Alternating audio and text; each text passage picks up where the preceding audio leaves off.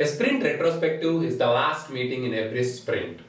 So if you have a 15-day, 2-week sprint or 3-week sprint or a monthly sprint, at the end of that sprint, once you are done with your stories, you have demoed the stories to your product owner, then the Scrum Master will schedule this sprint retrospective meeting wherein no managers will be there, no management, no product owner. It's just the Scrum Master and the team. It will be the developers and the testers and UI people depending on the teams you have.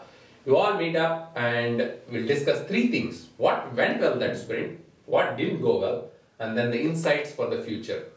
Typically, it could be an Excel sheet or there are tools that are available out there which can be used to capture this information.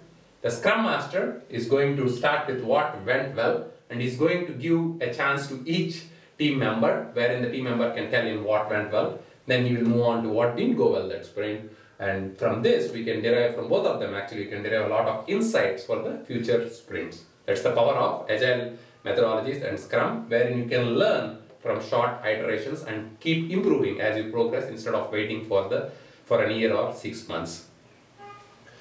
So, for example, if you have faced any issues, either it could be something to do with the technology or functionality, you can bring them up here. This is the place where you can express yourself, all your frustrations and everything, so that going forward they'll be addressed appropriately and quick action can be taken.